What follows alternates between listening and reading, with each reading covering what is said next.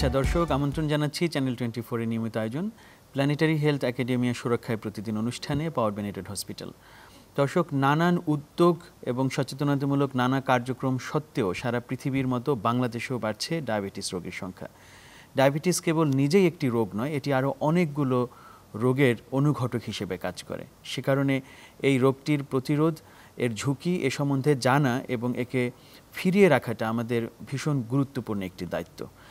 আগামীকাল বিশ্বের মতো বাংলাদেশেও পালিত হচ্ছে ডায়াবেটিক সচেতনতা দিবস এবং সেই উপলক্ষে আজকে আমরা কথা বলছি এই দিবসের যে প্রতিপাদ্য সেই বিষয়টি নিয়ে। আজকে আমাদের আলোচ্য বিষয় ডায়াবেটিসের ঝুঁকি জানুন এবং প্রতিরোধ করুন। আমরা এ বিষয়ে কথা বলার জন্য দুজন বিশেষজ্ঞকে আমাদের সাথে যুক্ত করছি। আমাদের সাথে স্টুডিওতে আছেন ডক্টর বিশ্বজিৎ ভৌমিক, তিনি প্রকল্প পরিচালক, centre for global health research, CGHR, Bangladesh diabetic সমিতি, বাডেস। ডক্টর বিশ্বজিৎ ভৌমিক, স্বাগত জানাচ্ছি আমাদের অনুষ্ঠানে। ধন্যবাদ জানাচ্ছি আমাকে এখানে আমন্ত্রণ জানানোর জন্য। ধন্যবাদ। আমরা ভীষণ আনন্দিত, যুক্তরাষ্ট্র থেকে যুক্ত হয়েছেন আমাদের সাথে ডাক্তার ইকবাল মুনির, তিনি chief of endocrinology, riverside university health system medical centre এবং তিনি অধ্যাপক UCR school of medicine, California, USA, এবং তিনি faculty lead planetary health academy. Doctor Iqbal মুনির, আপনাকে স্বাগত জানাচ্ছি আমাদের অনুষ্ঠানে। আপনাদেরকে শুভেচ্ছা, অনেক ধন্যবাদ আমাকে এই অনুষ্ঠানে আনার জন্য। সবাইকে ধন্যবাদ। ধন্যবাদ। আমি প্রথমে স্টুডিওতে ডক্টর বিশ্বজিৎ ভৌমিক আপনাকে দিয়ে শুরু করি যে যেই প্রসঙ্গে আমরা আজকে আলোচনায় এসেছি, ডায়াবেটিসের ঝুঁকি জানুন এবং প্রতিরোধ করুন। আমরা তো অনেক বছর ধরেই এ বিষয়ে কথা বলে যাচ্ছি, ডায়াবেটিসের ঝুঁকি এবং প্রতিরোধ নিয়ে।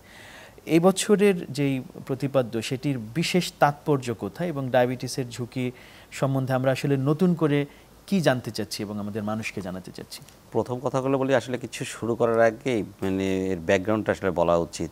বাংলাদেশের কথা যদি বলি, আপনি একটু আগে বললেন যে ডায়াবেটিস বাড়তেছে, সারা পৃথিবীতে বাড়তেছে। আমরা 2021 সালে যদি স্ট্যাটিস্টিক্স দেখি, বলছে 54 কোটি লোকের ডায়াবেটিস আছে সারা পৃথিবীতে, এবং 45-এ এটা আপনার 78 কোটি হয়ে যাবে, যে ইংলিশ ডায়াবেটিক ফেডারেশনের কথা।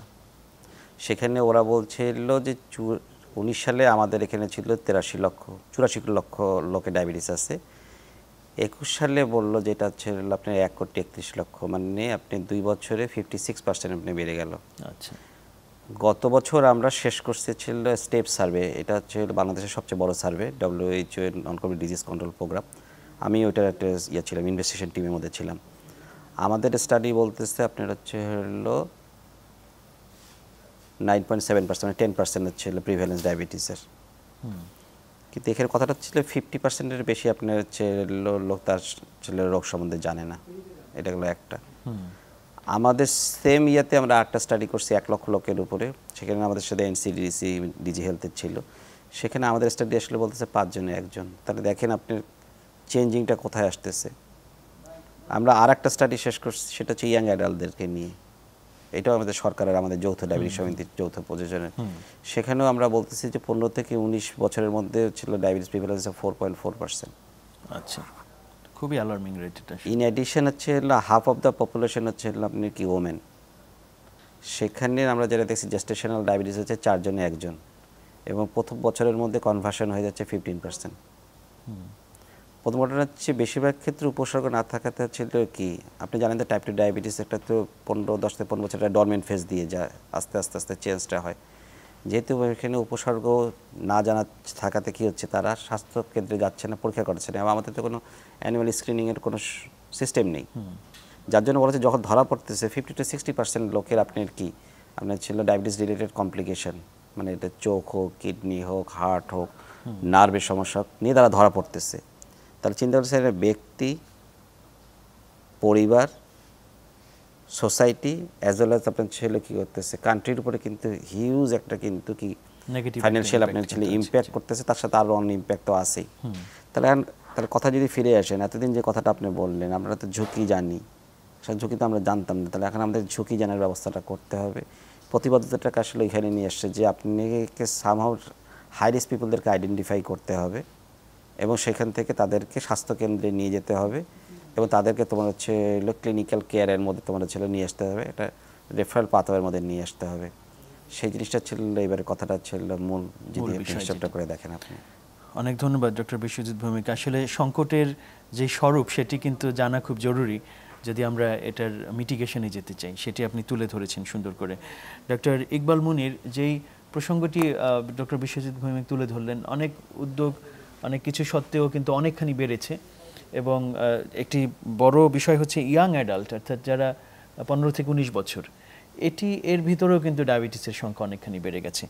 আমরা এই বিষয়গুলো নয় হয়তো একটু পরের দিকে আর একটু বিশদ আলাপ করব যে কেন এই ধরনের জনগোষ্ঠীর মধ্যে ডায়াবেটিস আসছে, কিন্তু তার আগে ডায়াবেটিসের যে জটিলতা, যেটা অনেক মানুষ আক্রান্ত হচ্ছে, আমরা বলছি যে ডায়াবেটিস খারাপ, আসলে কেন ডায়াবেটিস একটি খারাপ রোগ সেটি সম্বন্ধে যদি একটু শেষ শুরুতে আমাদেরকে জানিয়ে দেন। অবশ্যই। তো আমি সেই প্রসঙ্গে যাওয়ার আগে ডক্টর ভৌমিকের কথা সূত্র ধরে দু একটা কথা বলছি যে গ্লোবালি, বিশ্বব্যাপী দেখা যাচ্ছে যে একটা খুব সিগনিফিক্যান্ট একটা নাম্বার, এটা শুধু বাংলাদেশে না, এটা গ্লোবালি, যে অ্যাবাউট ক্লোজ টু 50%, অলমোস্ট 50%-এর মতো ডায়াবেটিস আনডায়াগনোসড। এটা একটা ভীষণ সমস্যা। আরেকটা বিষয় যেটা আমি আমেরিকায় আমরা দেখি, আমরা সবাই জানি যে ওবিসিটি এটা একটা একটা একটা খুব ইম্পর্টেন্ট রিস্ক ফ্যাক্টর ডায়াবেটিসের, এবং আমেরিকার মতো দেশে বুঝতেই পারছেন প্রচুর অবিস লোক আছে। ওয়েস্টার্ন ওয়ার্ল্ডে অনেক ওবিসিটি অনেক বেশি, ডিপেন্ড করে এথনিসিটির উপর, ডিপেন্ড করে কোনো এথনিসিটিতে বেশি, কোনো এথনিসিটিতে তুলনামূলকভাবে কম। কিন্তু একটা আশ্চর্যজনক জিনিস হলো যে এশিয়ান সাবকন্টিনেন্টের লোকজন, আমাদের এটা অবজারভেশন আমেরিকাতে এবং আমাদের লিটারেচারে, আমেরিকান লিটারেচারে আমরা এটা ডিসকাস করি, আলোচনা করি, যে ট্র্যাডিশনাল যে বিএমআই আমরা যেটা বলি, বডি মাস ইন্ডেক্স, এটা ধরে যে ওবেসিটিকে হিসাব করা হয়, সেই হিসাব অনুযায়ী যদি আমরা চিন্তা করি তাহলে দেখা যায় যে এশিয়ানদের মধ্যে অনেকেই ওই ট্র্যাডিশনাল বিএমআই এর ওবেসিটির ডেফিনিশনে পড়ে না। অনেকেই দেখা যাচ্ছে তত আসলে ওবিস না ওই বিএমআই এর ক্যালকুলেশনে। এটা ঠিক যে অনেকের সেন্ট্রাল ওবিসিটি আছে, তার মানে হলো যে পেটের দিকটা এখানে চর্বি জমা হয়, সেটা লিভার অ্যান্ড আদার, যে পেটের ভিতরে যে আরো অর্গানগুলো থাকে ইনক্লুডিং লিভার, এগুলিতে চর্বি জমে, ফ্যাট জমে, যেটাকে আমরা সেন্ট্রাল ওবিসিটি বলি, সেটা আছে আমাদের সাবকন্টিনেন্টের লোকের। কিন্তু ওভারঅল যেটা দেখা যায় আমেরিকাতেও, যে এশিয়ান অরিজিন যারা আমেরিকায় বাস করেন, এদের মধ্যে ডায়াবেটিসের কিন্তু প্রাদুর্ভাব আপনার আমেরিকায় যারা ককেশিয়ান বলেন বা মেনি আদার সাবগ্রুপস, এথনিক গ্রুপ, এদের চাইতে বেশি। মানে এটা একটা বলতে পারি ইন্টারেস্টিং অর নট, এটা একটা সারপ্রাইজিং ফাইন্ডিং আর কি। তো আপনি যেটা বলছিলেন কমপ্লিকেশন সম্পর্কে, কমপ্লিকেশন বলার আগে, জটিলতা বলার আগে আমি একটা কথা বলতে চাই। এটা একটা কমন জিনিস আমি আমেরিকাতেও দেখি, আমেরিকান রোগীদের মধ্যেও, যে একটা লোক ডায়াবেটিস হয়তো ধরা পড়েছে সময় মতো, চিকিৎসা করেনি, অথবা ধরা পড়তে পড়তে সময় বেশি লেগেছে, যেভাবেই হোক না কেন, দেখা যাচ্ছে যে হার্ট অ্যাটাক হয়ে গেল বা কিডনিতে এফেক্ট করেছে বা চোখে এফেক্ট করেছে, এসে আমাদেরকে বলে যে ইট ওয়াজ এ কল, এটা একটা কল আমার জন্য ছিল, এখন থেকে আমি ডায়াবেটিসের যত্ন নিতে চাই। আচ্ছা। তো যে কথাটা খুব ইম্পর্টেন্ট সেটা হলো যে ওই স্টেজে যখন আপনি যত্ন নিতে যান, ইটস লেট, এটা অনেক দেরি হয়ে গেছে অলরেডি। প্রথম থেকে যত্ন নিলে যে কমপ্লিকেশন গুলো যেভাবে অ্যাভয়েড করা যায়, তাদের যে লং টার্ম যে বেনিফিট হয়, সেটা ওই ওয়েক আপ কল তারা যেটা মনে করেন সেভাবে হয় না। তো জটিলতার কথা বলতে গেলে তো আমরা সবাই জানি যে এটা একটা সাইলেন্ট ডিজিজ, কিন্তু এটা এফেক্ট করে শরীরের অত্যন্ত ইম্পর্টেন্ট অর্গানগুলোকে। চোখের দৃষ্টিশক্তি, পৃথিবীতে ব্লাইন্ডনেসের 1 নম্বর কারণ হচ্ছে ডায়াবেটিস। সেকেন্ড হলো যে কিডনি ফেইলিওর। এমনিতেও আমেরিকায় আমরা যত কিডনি ফেইলিওর দেখি, ডায়ালাইসিসের রোগী দেখি, এটার প্রধান কারণ, এবং শুধু আমেরিকা না বিশ্বব্যাপী সবচেয়ে প্রধান কারণ হলো ডায়াবেটিস জনিত কিডনি ফেইলিওর।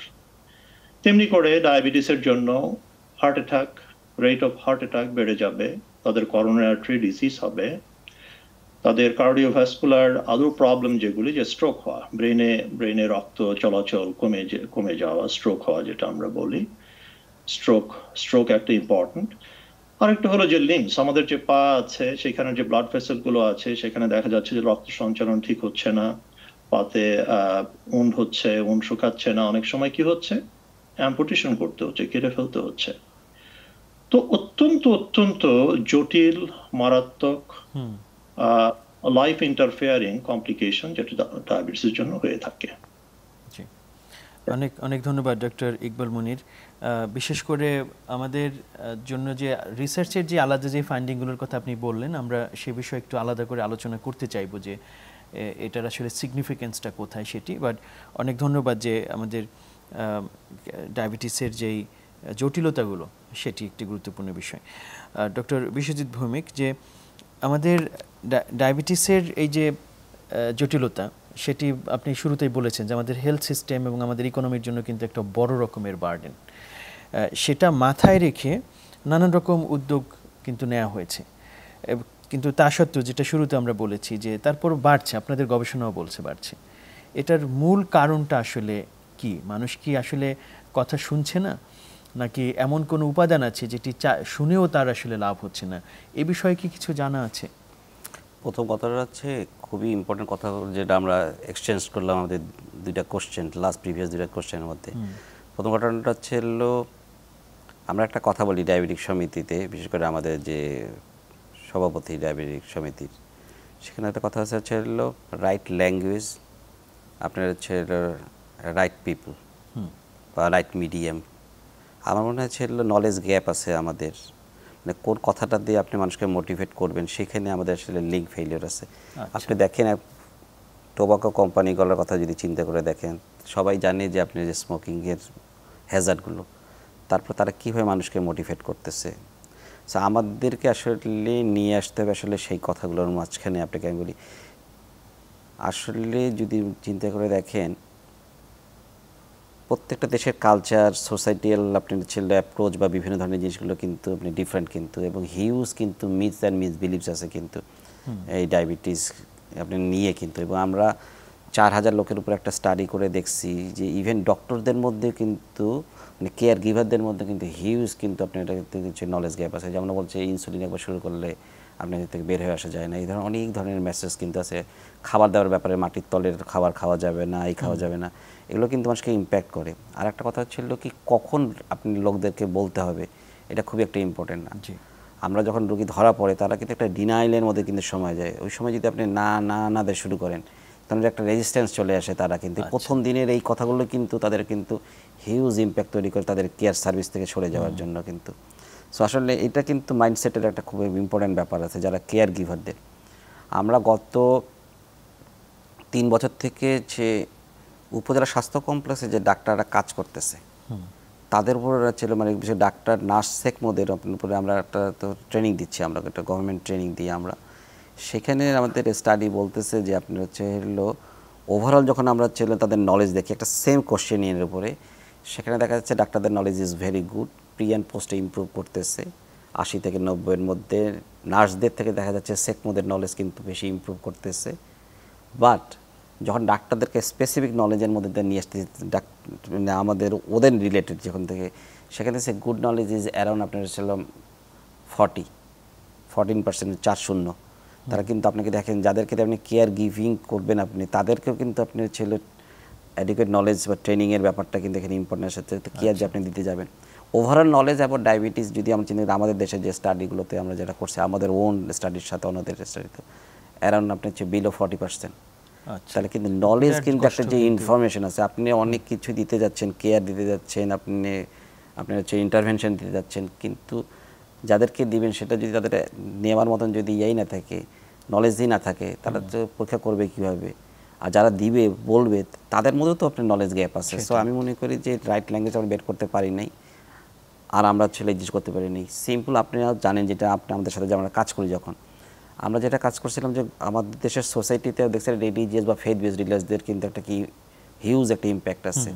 তাদেরকে নিয়ে যখন আমরা 2018 সাল থেকে কাজ শুরু করলাম, আমরা 100টা ইয়াতে রিমোট এরিয়াতে করছি, উপজেলা থেকে একটু দূরে, যেখানে কেয়ার সার্ভিস ইজ নট তোমার হচ্ছে অ্যাডিকুয়েট এনাফ। কারণ কমিউনিটি ক্লিনিক কিন্তু 6000 লোককে নিয়ে কাজ করে, আমাদেরটা ছিল আর একটু তোমার ছিল ডাউনে যাওয়া। আমরা 1500 থেকে 2000 লোককে ক্যাচমেন্ট নিয়ে আমরা কাজ করছি, মসজিদগুলোকে বেস করে আমরা করছি, তাদেরকে আমরা হচ্ছে ট্রেন আপ করছি, তাদেরকে খুতবা তৈরি করে দিছি, স্ক্রিনিং কর্নার করে দিছি। দেখা যাচ্ছে যে ওই জায়গাগুলো কেয়ার ইমপ্রুভ করছে, রেফারেল সিস্টেম ইমপ্রুভ করছে, তারা ওই জায়গাতে বসে স্ক্রিনিং করতে পারে, শহরে যেত না। তাহলে দেখেন যে কেয়ারটা দিবে সেখানে অ্যাডিকুয়েট কেয়ার আছে কিনা, নিয়ার বাই আছে কিনা, মানে অ্যাক্সেস টু কেয়ার একটা কিন্তু ইম্পর্টেন্ট ইস্যু, কিন্তু যে আপনি পরীক্ষা করাতে যাবে কিনা ওই লোকগুলো যাবে না, সেটাই, তাদের টাকাও নেই, যেতে পারবে না। সো এই যে আপনি জিনিসটা এবং দেখছি যে এই কেয়ারটা দিয়ে আমরা একটা এই বছরই গত মাসে আমাদের ইন্টারভেনশন শেষ হয়েছে একটা।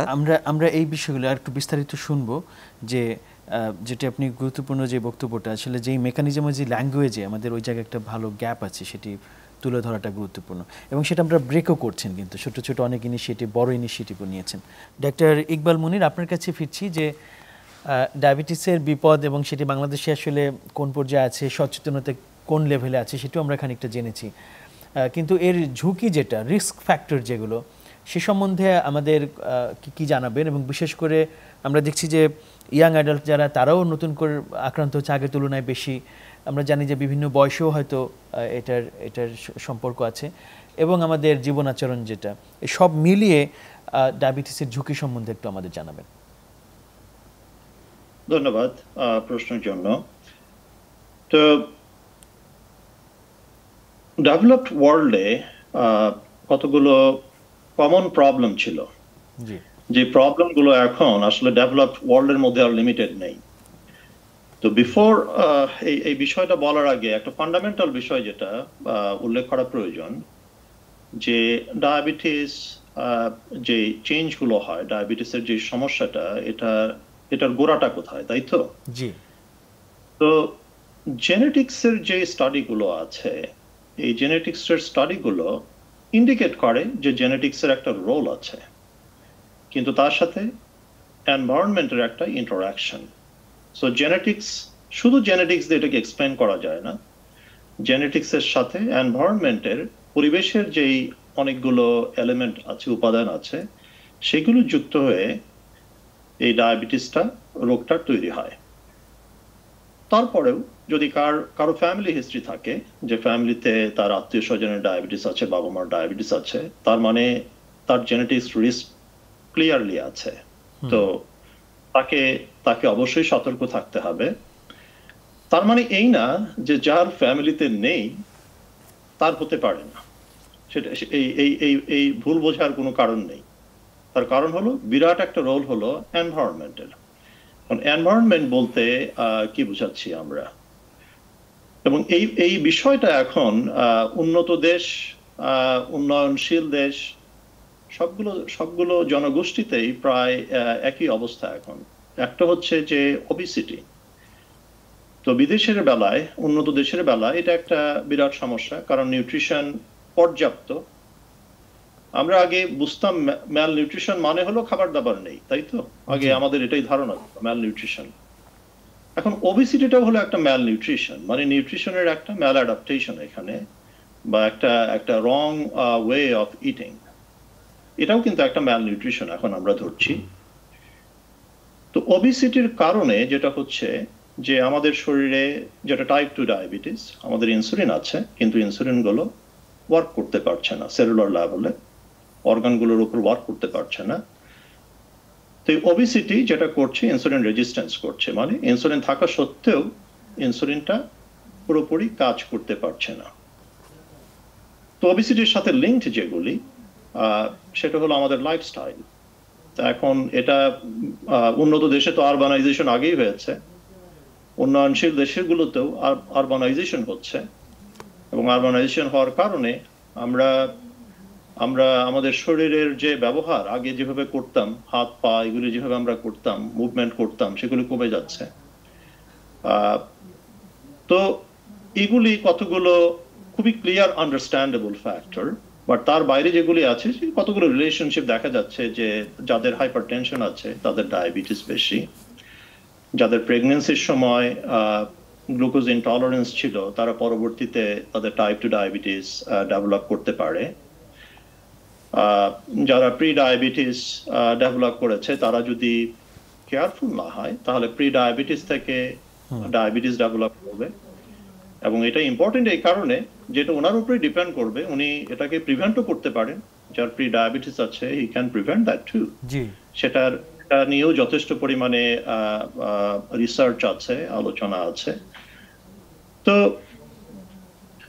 এবং আরেকটা গ্রুপ হলো আমার মনে হয় যে সবচেয়ে অ্যালার্মিং, সেটা হলো যে ইয়াং অ্যাডাল্টসদের মধ্যে আমরা আগে জানতাম যে ইয়াংদের ডায়াবেটিস হয় টাইপ 1 মানে হলো যে ইনসুলিন তৈরি হচ্ছে না বিভিন্ন কারণে, প্যানক্রিয়াস ইনসুলিন প্রডিউস করতে পারছে না। কিন্তু এই চিত্রটা বদলে যাচ্ছে, এখন 10 বছরের ছেলে তার টাইপ 2 ডায়াবেটিস হয়েছে। তো এটা একটা ভয়াবহ সমস্যা এগুলি। তার কারণ হলো যে কতগুলো কমপ্লিকেশনের কথা তো বলেছি, আরেকটা কমপ্লিকেশন আমার তখন বলা হয়নি যেটা খুব important, it's producing A pressure on the liver. So লিভারে কতগুলো চেঞ্জ হয় ডায়াবেটিসের কারণে এবং ওবেসিটির কারণে, এবং একটা সময় আসবে, we are just waiting, it's gonna be a ticking bomb. So many people যাদের লিভার সিরোসিস হবে, এবং এটার সাথে হেপাটাইটিসের কোনো সম্পর্ক নাই, এটা হলো ওবেসিটি এবং ডায়াবেটিস জনিত লিভার সিরোসিস। ইটস আমরা এটাকে বলছি এটা টিকিং বম্ব সিচুয়েশন। আমেরিকাতে আমরা আলট্রাসোনোগ্রাম করছি, ক্যাট স্ক্যান করছি, ইনভ্যারিয়েবলি লোকজনের কি দেখছি যে লিভারে pre cirrhotic stage, fatty liver, এবং এগুলি সবকিছুই কিন্তু ওবেসিটি এবং ডায়াবেটিস সাথে সম্পর্কিত। জি, ধন্যবাদ ডক্টর ইকবাল মুনির বিষয়গুলো সম্বন্ধে বিস্তারিত জানানোর জন্য। ডক্টর বিশ্বজিৎ ভৌমিক, আমরা অনেকগুলো গুরুত্বপূর্ণ পয়েন্ট পেয়েছি এখানে, সেগুলোর নিয়ে একটু আলোচনায় আসতে হবে, কিন্তু তার আগে আমরা এই যে বাংলাদেশের যে চিত্রটা আপনারা যে গবেষণাগুলো করেছেন সেটার আরেকটু প্রেক্ষাপটটা আমরা একটু নিয়ে নিচ্ছি, যে আমাদের এখানে ইয়াং অ্যাডাল্টদের ভিতরে আপনারা পেয়েছেন এবং এগুলোকে প্রতিরোধ করার জন্য আপনারা অনেক স্টেক হোল্ডারকেও কিন্তু আপনারা আইডেন্টিফাই করেছেন। যেমন একটু আগে আপনি বলেছিলেন যে ফেথ বেসড লিডার যারা আছে, মসজিদের ইমাম অথবা পুরোহিত অথবা যারা কাজ করছেন, তাদেরকেও কিন্তু আপনারা ইনভলভ করছেন। তার মানে আপনারা একটা বিস্তারিত মেকানিজম কিন্তু গ্রহণ করেছেন। সেটি যদি একটু বলেন যে আপনাদের গবেষণা কি বলছে, কাদের যুক্ত করলে ওই যে ভাষাটা, কমিউনিকেশনটা আরও বেশি ইফেক্টিভ হবে, যাতে আরও বেশি মানুষ এই বিষয়ে সচেতন হয়। প্রথম কথা, আমি আমার আগের বক্তব্য যে কথাটা বললেন ওনার সাথে আমি একটা কথা জাস্ট লিঙ্ক করে দিই। আসলে আমাদের পপুলেশনের মধ্যে কিন্তু জিনিসটা কিন্তু ডিফারেন্ট, কিন্তু ওয়েস্টার্ন পপুলেশন থেকে যে রিস্কের যে কথাটা বলতেছে, এটাকে বলছে এশিয়ান ফিনোটাইপের কথা বলতেছে। আমরা দেখতেছি আসলে আমাদের রিস্কটা কিন্তু যে শেপ টাইপের, মানে কি আপনি যদি ওবেজ হয়ে যান আপনি যেমন রিস্ক হবে, আপনি যদি ওয়েট কমে যায় তাহলে পরে কিন্তু আপনার রিস্ক কিন্তু ডায়াবেটিস রিস্ক বাড়তেছে। শুধুমাত্র আপনি মোটা হয়ে যাচ্ছেন তা না, কিন্তু এটা কিন্তু একটা কিন্তু আমাদের ছিল, মানে আমরা 10 বছরের একটা পপুলেশন নিয়ে যে স্টাডি করে দেখছি, আমরা কিন্তু এখন আর বলি না যে তুমি ওজন কমাও, আমরা বলছি সেটা যে আইডিয়াল ওয়েটটাকে তোমার ছিল মেনটেন করো। কারণ উপর দিয়ে যেটা ম্যাল নিউট্রিশনের কথা যেটা বললেন, দুই সাইডেই কিন্তু আপনি রিস্কে কিন্তু বলতেছে, এটা কিন্তু খুবই একটা ইম্পর্টেন্ট ইস্যু। কিন্তু আমাদের দেশে যে আমরা যারা মানে মলিকুলার লেভেলে যে স্টাডিগুলো করে দেখছি আমরা, সেখানে আমরা দেখতেছি কিন্তু আমাদের প্যাথোফিজিওলজি ইজ ডিফারেন্ট দেন কিন্তু হচ্ছে ককেশিয়ান বা ওয়েস্টার্ন পিপুলদের তুলনায়। এখন কথায় ফিরে আসি, আমরা বলছি যে ইয়াং অ্যাডাল্টদের কিন্তু আমার বাড়তেছে না, তো বিহেভিয়ার কিন্তু একটা খুবই ইম্পর্টেন্ট। বিহেভিয়ার বেস যদি আপনার যদি মানে ওয়ার্ড যদি আইডেন্টিফাই করতে না পারেন তাহলে পরে কিন্তু কোনো লাভ হবে না। কারণ আপনার হচ্ছে বিহেভিয়ারাল প্যাটার্ন কিন্তু খুব চেঞ্জ হচ্ছে। শুধুমাত্র আপনি বলতেছেন ফিজিক্যাল অ্যাক্টিভিটির কথা আপনি বলতেছি, আমরা হচ্ছে ডায়েটের কথা আমরা বলতেছি আমরা, ঠিক আছে, কিন্তু দেখেন স্লিপিং কিন্তু একটা খুব ইম্পর্টেন্ট ইস্যু ইয়াং অ্যাডাল্টদের ক্ষেত্রে, যেখানে আমাদের স্টাডিতে আমরা পাচ্ছি যাদের 7 ঘন্টার নিচে যারা কম ঘুমাইছে আমাদের এই পপুলেশনের মধ্যে থেকে, তাদের মধ্যে কিন্তু ডায়াবেটিস, ওবেসিটি এবং মেটাবলিক সিনড্রোমের রিস্ক কিন্তু 1.5 থেকে 2.5 গুণ বৃদ্ধি পাচ্ছে। তাহলে দেখেন আমাদের বিহেভিয়ার ছিল। আরেকটা ছিল ডিজিটাল আপনার কিন্তু যে ইয়াটা হচ্ছে আপনার নাম কি বললে অ্যাডিকশন কিন্তু এটা কিন্তু আপনি স্মোকিং নিয়ে কথা বলতেছেন আপনি, কিন্তু ওই এজের কিন্তু স্মোকিংয়ের থেকে কিন্তু ডিজিটাল অ্যাডিকশন, স্ক্রিন ইউজ, এটা কিন্তু একটা খুবই ইম্পর্টেন্ট ইস্যু। তাহলে দেখেন এই জিনিসগুলোকে কিন্তু আপনার কিন্তু নিয়ে আসতে হবে যে রিস্ক যদি আপনি কোথায় থেকে হচ্ছে কিন্তু। আর ডায়েটারি প্যাটার্ন আপনি চেঞ্জ হয়ে গেছে। আমরা যখন গ্রামে যখন দেখছি, আমরা শহরে ধারণা ছিল জায়গা নিয়ে কাজ করতে পারতেছি না, গ্রামের জন্য গেছি, এখানে পুকুর আছে, মাঠ আছে, কিন্তু মানুষ কিন্তু আসলে কিন্তু যাচ্ছে না। তাহলে এই যে এই বিহেভিয়ার জিনিসটা হচ্ছে, সেই জিনিসগুলোকে নিয়ে আসলে কারা ইনফ্লুয়েন্স করতে পারবে, যেটা হয়তো বললেন আপনি, সায়েন্স খুবই একটা ছিল ইম্পর্টেন্ট ইস্যু। আপনি বলছেন এর আগে আমরা ইম্প্যাক্ট দেখছি যে খুব ভালো কাজ হচ্ছে, রেফারেল বাড়তেছে, কিন্তু আসলে রিয়েলিটিতে কি তাই হয়? আমাদের 8টা জায়গাতে আমরা কি করলাম, 100 জায়গা থেকে 8টা জায়গাকে ভাগ করে নিয়ে আমরা যখন স্টাডি করে দেখলাম, সেখানে দেখতেছি যেন ওই এলাকাতে বেসলাইনে ছিল ডায়াবেটিস ছিল 14%। তাদের মাঝখানে প্রি ডায়াবেটিসদেরকে নিয়ে আমরা 1 বছর করছি লাইফস্টাইল নিয়ে। আমরা জাস্ট বলছি যে প্রতিদিন 30 মিনিট হাঁটতে হবে, তোমাকে ছিল হেলদি, মানে সবজি একটু বাড়াও, ভাতের পরিমাণ কম, 4 বেলায় তারা পারলে ভাত খায়, মানে 3 বেলা তো খাচ্ছেই। ওভার কার্বোহাইড্রেট কিন্তু এটা খুবই এটা ইম্পর্টেন্ট কিন্তু করতেছে, লবণ। আর একটা কথা ছিল ফাস্টফুডের কথা বলতেছিলাম, ভাবতেন শহরের মধ্যে হচ্ছে ফাস্টফুড মানে যদি তো আর বার্গার আর স্যান্ডউইচ না, তো এখানে চামচে টামচে আমাদের বাংলাদেশে যথেষ্ট হয়েছে, এবং তারা কিন্তু এখন ওই গ্রামের মানুষও কিন্তু এই কাজই করতেছে। কিন্তু আপনি এখন রিক্সা পুল আর নাই, এখন সব তো রিক্সা ড্রাইভার হয়ে গেছে, সবাই মোটর করে ঘুরতেছে কিন্তু। সো এখানে আমরা এই জিনিসটা দেখলাম, আমাদের এই আমাদেরকে যাদেরকে ইন্টারভেনশন গ্রুপে ছিল, কন্ট্রোল গ্রুপের থেকে, তাদেরকে আমরা 7টা জিনিস করতে বলছি, তাদেরকে ফলো আপ করতে বলছি, আর বলছি খুদবাতে বলার জন্য বলছি আমরা। মজার ব্যাপার হচ্ছে retention of patient is very improve করছে, তাদের বোঝা যায় তাদেরকে কিন্তু মানুষকে ধরে রাখার, মানুষ কথা শোনার ইয়েটা অনেক ভালো, কিন্তু ক্লোজ টু তো ফেসিলিটির মধ্যে তারা থাকে। আর একটা জিনিস হচ্ছে ওই জায়গাগুলোতে আমরা যে দেখছি ওভারঅল আপনি এই ইয়াতে বেসলাইনের 14%, সেটা কমে এসে কিন্তু আপনার হয়ে গেছে আপনার কিন্তু 7-এর নিচে, মানে 6.94। তারা তাহলে বুঝতে পারছেন 50% কিন্তু আপনার কিন্তু রিডিউস করতে পেরেছেন আপনারা। এটা কিন্তু সিম্পলি কিন্তু কোনো মেডিকেশনের কথা আমরা বলি, কারণ আমরা কিন্তু সেকেন্ড ইন্টারভেনশন ট্রায়াল করছি, যেখানে আমরা মেটফর্মিন দিয়ে আমরা কাজ করছি, সেখানেও আমাদের ইমপ্রুভমেন্ট। শুধু লাইফস্টাইল দিয়ে কমিউনিটি এনগেজমেন্ট করে দিয়ে যদি আপনি করা যায়, সেটা কিন্তু একটা পাবলিকেশনে আমরা যাব, দেখা গেছে এক্ষেত্রে কিন্তু সম্ভব হয়েছে। তাহলে আমরা বলছি যে সোসাইটির লোকাল কালচারাল ইয়েটাকে নিয়ে আসা, কথাগুলোকে নিয়ে আসা, ওই ধরনের লোকদেরকেই তোমার এনগেজমেন্ট করা আপনার ছিল নিশে। কিন্তু এই ফাইন্যান্সটা খুব ইম্পর্টেন্ট। কেন?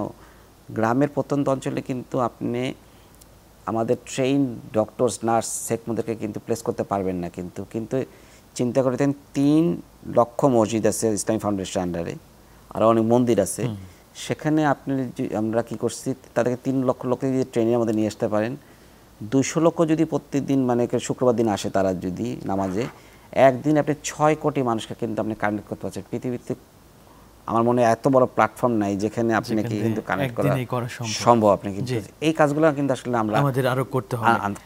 অনেক অনেক ধন্যবাদ ডক্টর বিশ্বজিৎ ভৌমিক। আর ডক্টর ইকবাল মুনির, আপনি যেখানে আছেন যুক্তরাষ্ট্রে, সেখানেও আপনি চিত্রটা দেখছেন, এবং আমাদের দেশেরও চিত্রটা কিন্তু ডক্টর বিশ্বজিৎ ভৌমিক তুলে ধরলেন। আমাদের এখানে সোসাইটি কিভাবে পরিবর্তন হচ্ছে, গ্রামের চিত্রও কিন্তু পরিবর্তন হয়ে যাচ্ছে আস্তে আস্তে, এবং বাচ্চারা অনেক ডিজিটাল আসক্তিতে ভুগছে। এরকম প্রেক্ষিতে আমরা যদি ডায়াবেটিসকে আসলেই কমাতে চাই, নিয়ন্ত্রণে রাখতে চাই, তাহলে আমাদের কি করণীয় বলে আপনি মনে করেন? কোন কোন জায়গায় কাজ করতে হবে? ধন্যবাদ আপনাকে। আমি একটু গল্প করতে চাচ্ছি। আমি যেখানে থাকি আমেরিকাতে, এই জায়গাটাকে নিয়ে।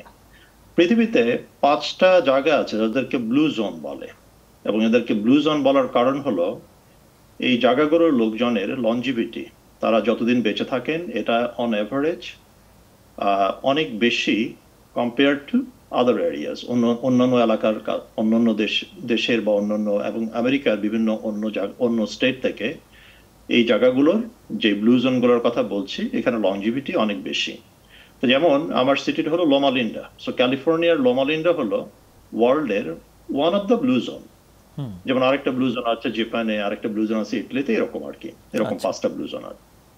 তো আমি এই জায়গার লোকগুলোকে নিয়ে আমি একটু কথা বলতে চাই, তাহলে আপনি বুঝতে পারবেন যে স্বাস্থ্য প্রতিরোধ কি করতে হয়।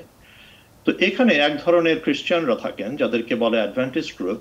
তারা মাংস খান না, এটা ওনাদের খাওয়া, তারা ভেজিটেরিয়ান। তো এবং এরা হলো চার্চ গোয়িং। তার মানে হলো উইকেন্ডে তারা সমস্ত কাজকর্ম বন্ধ করে দিবে, তারা ওই আমাদের মতো যারা খুব ধার্মিক, আল্লাহ আল্লাহ নিয়ে ইয়ে করে থাকে, বা হিন্দুদের মধ্যে যারা আছেন, তো এখানে এরকম তারা চার্চে যাবেন, তাদের এই সমস্ত অ্যাক্টিভিটিস করবেন, এবং যখন তারা টাইমলি ঘুমাবেন, তারা তারা এই দে ডোন্ট ড্রিঙ্ক অ্যালকোহল, তারা অ্যালকোহল খায় না, তারা অ্যালকোহল খায়, তাড়াতাড়ি ঘুমাতে যায়, সকালবেলা উঠবে, চার্চের এগুলি উইকেন্ডে করবে, তারপরে তারা কাজ করবে সোমবার থেকে, এবং তারা ভেজিটেরিয়ান। তো কথাটা এই কারণে বলছি যে এই শুধুমাত্র এতটুকুর জন্য তাদের আপনার longevity on average rest of the পিপুলের চাইতে অনেক বেশি, মোর দেন 10 years অন এভারেজ। তো যে কথাগুলো বলতে চাচ্ছি সেটা হলো একটা নাম খুব ইম্পর্টেন্ট বিষয় হলো ডায়েট, খাবার। খাবার কি খাদ্য আমরা জানি যে যখনই আমাদের ইভেন বাংলাদেশেও আমি যখন যাই দেখি যারাই একটু টাকা পয়সা হচ্ছে তারা এখন বার্গার খাচ্ছেন, কথাটা হলো প্রসেসড ফুড খাচ্ছেন। এখানে একটা খেয়াল করতে হবে যে whole food and processed food, এই জায়গাটা অ্যাভয়েড করতে হবে আমাদের। এই যে কোটার মধ্যে যে খাবারগুলো বিক্রি করা হচ্ছে আর কি বিভিন্ন রকমের ভাবে মডিফিকেশন করে, এগুলো হলো প্রসেসড ফুড। এই প্রসেসড ফুডগুলোকে অ্যাভয়েড করতে হবে। Meet outside of the Lin meet যেগুলিতে চর্বি কম থাকে, অনলি প্রোটিন থাকে, এবং পোলট্রি এটার বাইরের যে বিফ বলেন এবং মাটন বলেন, এগুলি যে ফ্যাটি রেড মিট আছে এটা খুবই কমিয়ে ফেলতে হবে। আমাদের দেশের লোকরা প্রচুর, এবং তারপর হচ্ছে salt, sodium contained in the food, সল্টের পরিমাণ আমাদের দেশে এটারও একটা অভ্যাস আছে, লবণের কনজাম্পশন কমাতে হবে, যেটা লবণের কনজাম্পশন কমাতে হবে। এবং তারপরে মোস্ট ইম্পর্টেন্ট যেটা আরো আগে বলা উচিত ছিল সেটা হলো যে এই যে ডক্টর ভৌমিক যেটা বললেন 3 বার 4 বেলা করে ভাত খাওয়া, মানে এটা রিয়েলি মেক নো সেন্স। দুনিয়ার কোনো লোক এতবার ভাত খায় না, এত ভাতও খায় না। আমাদের সাবকন্টিনেন্টের লোকরা আমার মনে হয় যে একটা সময় হয়তো ছিল খাবার হয়তো অসুবিধা পাওয়াটা যেত না, এটা একটা কারণ ছিল। বাট এই কার্বোহাইড্রেট কনজাম্পশন, বিশেষ করে ভাতের কনজাম্পশনটা আমরা তাহলে কমাবো। ডক্টর ভেজিটেবলস এন্ড ফ্রুটস এই সমস্ত আর কি। এইটা ডক্টর ইকবাল মুনির, অনেক ধন্যবাদ। সময় সংক্ষেপ হওয়ার কারণে আমরা একটু ছোট করে নিলাম, আমরা ভবিষ্যতে আবার আপনাকে যুক্ত করব আলোচনায়। যে ডক্টর বিশ্বজিৎ ভৌমিক, খুবই অল্প করে যে আপনাদের যেই উদ্যোগ, যে অনেকগুলো উদ্যোগ আছে তার মধ্যে কান্ট্রি চেঞ্জিং ডায়াবেটিস নামে একটি ব্যাপক উদ্যোগ নিয়েছেন, এটি সম্বন্ধে খুব অল্প করে যদি আমাদের বলেন। আমরা বলছি যে আসলে পরিবর্তন দরকার। যে ঝুঁকিগুলোর কথা আমরা বললাম, কিন্তু ঝুঁকি মানুষগুলো তাহলে আমরা কীভাবে নিয়ে আসবো? তারা রক্ত পরীক্ষা করাতে যাবে না স্বাস্থ্য কেন্দ্রে, যার জন্য আমরা কি করছি, এটা হচ্ছে ফিনিশড মডেলটাকে আমরা ফলো করার চেষ্টা করছি, রিস্ক বেসড অ্যানালাইসিস বা আইডেন্টিফিকেশন করার জন্য। আমরা বলছি যে 5-7টা ইনফরমেশন থাকবে, আপনি পুরুষ, আপনার বয়স, হাইট, ওয়েট, ওয়েস্ট, ব্লাড প্রেশারকে দিলে পরে ওই স্ট্যাটিস্টিক মডেল দিয়ে তৈরি করা অ্যাপসটাকে বলে দিবে যে আপনি হচ্ছে লো, মিডিয়াম না হাই রিস্কে আপনি আছেন। এবং তখন আপনাকে যে জিনিসটা করতে হবে, শুধুমাত্র অন্য দেশের ডিফারেন্সটা বলতে এখানে আপনাকে একটা ডায়েটারি আপনাকে ইন্টারভেনশন দিবে, ওরা এক্সারসাইজ প্ল্যান দিবে আপনাকে, সাথে আপনাকে কি দিবে, সাথে আপনাকে দিবে ওর নাম কি বলেছে এডুকেশন, তাহলে নলেজ অ্যান্ড তোমার ইন্টারভেনশন দিবে। এবং আপনাকে বলি যে মোস্ট অফ যে 10 টাকাতেই এখন কিন্তু আপনি পরীক্ষা করতে পারবেন, আপনার গ্লুকোজ পরীক্ষা যেটা র্যান্ডম আপনি ব্লাড গ্লুকোজ দিয়ে করতাম। এটা একটা ভ্যালিডেশন স্টাডি আমরা শেষ করছি গত বছর। আমাদের পপুলেশন আমরা কাট অফ লেভেল জানি, কখন মেডিকেশন তৈরি করা যাবে এটা দিয়েই। কারণ আউটসাইড তোমার যে ডায়াবেটিস এবং স্পেশালিস্ট সেন্টারগুলো ছাড়া তারা আসলে যে আসলে গোল্ড স্ট্যান্ডার্ড যে টেস্টগুলো করার কথা ডায়াবেটিস, সেগুলো কিন্তু হয় না কিন্তু। ঠিক আছে, আমরা বলছি কমিউনিটি লেভেলে একদম ভিলেজ লেভেলে যে ডায়াগনোসিস স্ক্রিনিংটা করা সম্ভব এই পরীক্ষার মধ্যে, তাহলে আমরা রক্ত পরীক্ষা ছাড়া পরীক্ষা করে দেখব, তখন তাদেরকে ইন্টারভেনশন দিব এবং তাদেরকে কিন্তু চিপ পরীক্ষা যাদের সাথে 10 টাকা পরীক্ষার মধ্যে করা যায়, যেটা কমিউনিটি ক্লিনিক আপনি মনে করেন আমাদের স্বাস্থ্য কমপ্রিহেন্সিভ কর্নারগুলোতে কিন্তু ফ্রি করে দেয়, ডায়াবেটিস সম্বন্ধে কম। তাহলে এটা দিয়েই আমরা কী করছি, তাদেরকে আমরা হেলথ সেন্টারে নিয়ে আসবো। এবং এর মাধ্যমে আমরা যেটা 24 তারিখে আমরা করতে যাচ্ছি যে 1 কোটি লোককে আমরা ফ্রি স্ক্রিনিংয়ের মধ্যে নিয়ে আসবো তাদেরকে। আর সাথে আমাদের একটা যেটা ছিল মোবাইল একটা ডায়াবেটিস আপনার হচ্ছে গাড়ি আছে, যেটা সরকার আরও বাড়াবে, সেখানে অল দ্য কমপ্লিকেশন স্ক্রিনিং আছে, চোখ, দাঁত থেকে আরম্ভ করে আপনি হচ্ছে অল দ্য মডার্ন কাছে। তাহলে কী করলাম, রিস্ক আইডেন্টিফিকেশন করা, ডিজিজ ডায়াগনোসিস করা, কমপ্লিকেশন স্ক্রিনিং এই পুরো প্রত্যেকটা প্রসেসটা থাকবে এবং তোমাকে হচ্ছে ম্যানেজমেন্ট যেটা মেডিকেল ম্যানেজমেন্ট সেটা দেওয়ার ব্যবস্থা থাকবে, যার জন্য আমরা বলছি কান্ট্রি চেঞ্জিং ডায়াবেটিস। অনেক ধন্যবাদ ডক্টর বিশ্বজিৎ ভৌমিক, অনেক বিস্তারিত উদ্যোগ, আমরা সাফল্য কামনা করছি। ডক্টর ইকবাল মুনির, আবারও কৃতজ্ঞতা জানাচ্ছি এই সময়ে জয়েন করার জন্য আমাদের সাথে। ভবিষ্যতে দেশে আপনাকে আবার পাবো সেই প্রত্যাশা রাখছি। দর্শক, শেষ করছি সুরক্ষায় প্রতিদিনের আজকের আয়োজন। আমাদের দুজন বিশেষজ্ঞের কাছ থেকে আমরা নতুন অনেক তথ্য জানলাম, ডায়াবেটিসের যে ঝুঁকি এবং বাংলাদেশে নতুন করে যে ঝুঁকিগুলো যুক্ত হচ্ছে, যেই বয়সে বেশি মানুষ আক্রান্ত হচ্ছে, সব কিছু আমরা জানছি, কিন্তু সবচেয়ে গুরুত্বপূর্ণ হচ্ছে আমরা মানছি কিনা। আমরা সকলে চাইবো যে এই তথ্যগুলো, ডায়াবেটিসের ঝুঁকি আমরা জানবো এবং এটি প্রতিরোধ করার জন্য সচেতন হব, সচেষ্ট হব। সেই আহ্বান রেখে আজকের মতো শেষ করছি সুরক্ষায় প্রতিদিন। আপনারা সকলে ভালো থাকবেন।